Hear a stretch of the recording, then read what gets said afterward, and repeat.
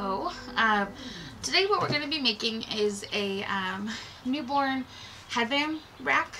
I've seen a couple of photographers do these, and ever since I saw it, I absolutely loved it, and I knew I wanted it in my studio. So, I went ahead already and stained a little board. You can make it as big as you want to, as small as you want to. The space that I'm putting mine is going to be behind my door, so it's actually a little small. So if you have more space, go for it, because if you're like me, you're going to have all of the headbands in the entire world. So you're going to want your board stained whatever color that you want, and you want it to be able to be dried by the time you put all this stuff on there.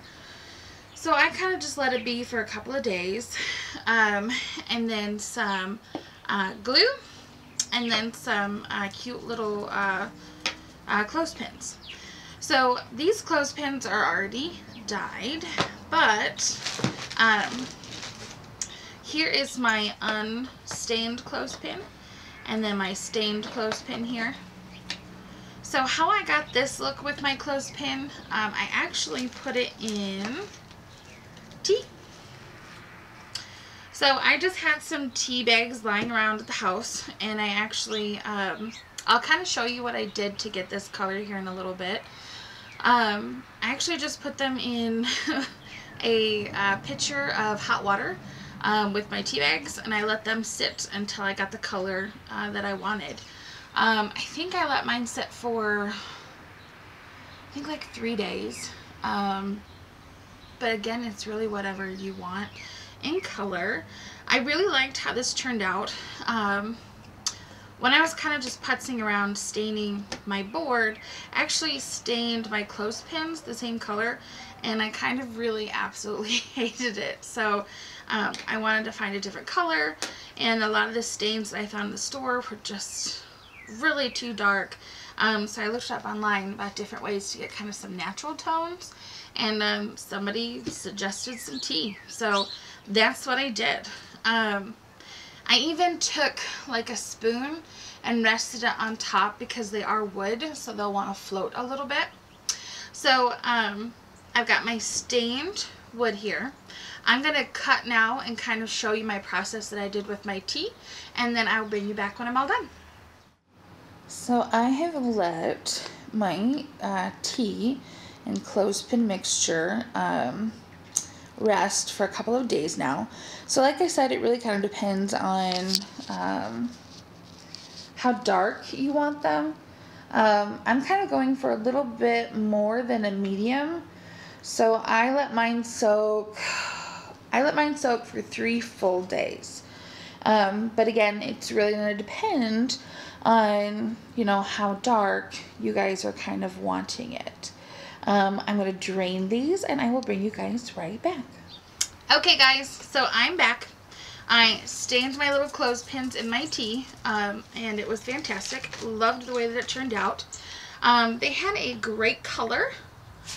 So I'm actually going to start the process of taking my glue and gluing my little clothespins onto my board.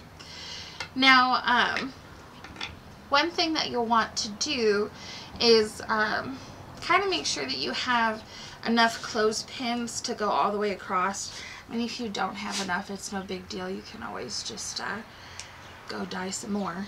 But yeah, just kind of line them up like this. Put a little dab of glue along the edge, and then that allows it so you can still kind of clip your little headbands there. So I'm going to go ahead and start to put some glue along the seam here.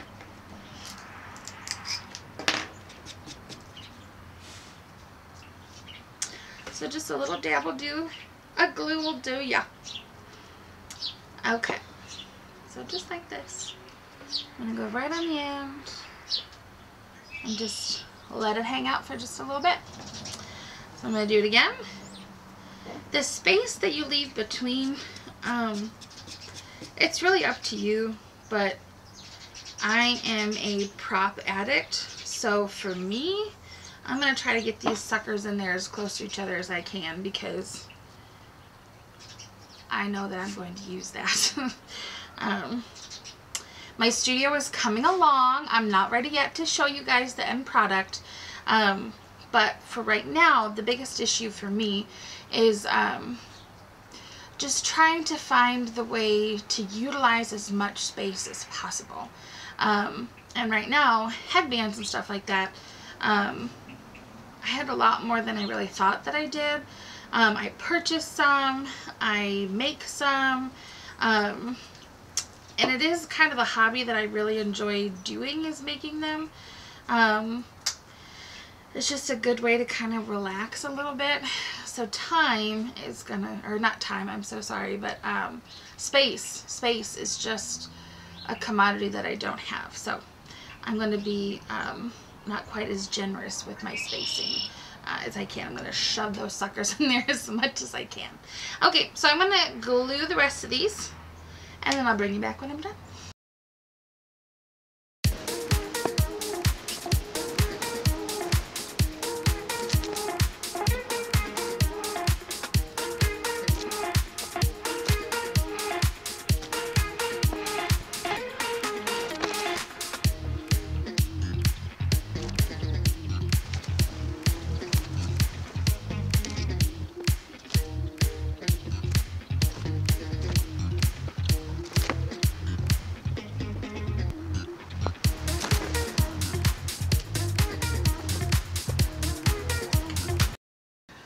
Okay, so I have all my little pieces glued on here. Honestly, it didn't take that long for the glue to kind of set, and I really kind of love it a lot. I'm so excited.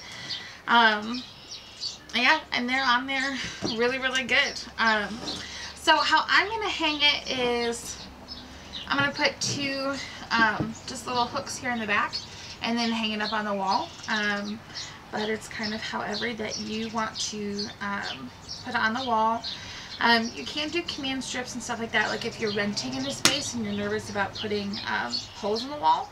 But it's however you want to hang it up. If you do use the command strips, you just want to make sure that you use one that is really designed for heavy poundage, since it is kind of made out of wood.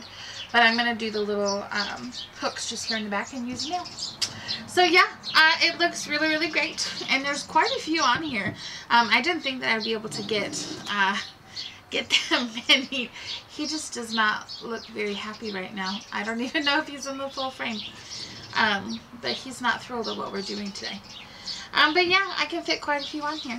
Once I hang it up and put all of my hats and stuff on there, I'll kind of take a little shot and show you how beautiful it is, because I could not be happier. I'm even really, really glad that I didn't do the same color stain that I did the stain and the tea, because it just really makes it pop between the two colors. And I love how, like, even in these clothespins, like, the wood has detail, and it just really helps some of that that detail kind of stand out. So I'm gonna go hang it up. Once it's hung up and I've got all of my beautiful little headbands on there, which I'm so excited to put on there and have in one place, I'll take a video and kind of show it. So yeah, I'm excited. I'll see you in a little bit, and hopefully you can get happier.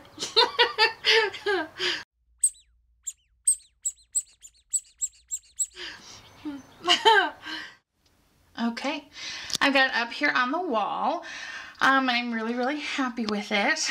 Like I said, it is up right behind my door, and got my ladder here with all of my wraps. I'll kind of show it to you just because I can't help. I absolutely love it. It's also next to my antique cameras that I have. Thank you to my mother-in-law, who has spoiled me. She knows that they are a soft place in my heart, and she is like the master of antiques. And whenever she goes out, if she finds one, she definitely spoils me. So if you ever see this, thank you. I can't tell you how much I adore them. But back to the main show. So, kind of zooming in here. I just love how it is all turned out. There's a place for everybody, and some of the ones that are kind of smaller, I do have them doubled up. So even if you are kind of putting them up there, you're like, man, I just don't have enough space, you can still kind of put a couple on each little peg. So thank you for watching. I'm really tempted to turn the camera around and show you my studio, but I won't do it. I won't do it, even though I really, really want to. So thank you so much for watching. I really, really appreciate it. This helps me feel like one of the finishing touches on my studio, and hopefully soon I'll kind of get to show you, I'll get to show you behind me, which is really, really exciting. So bye guys.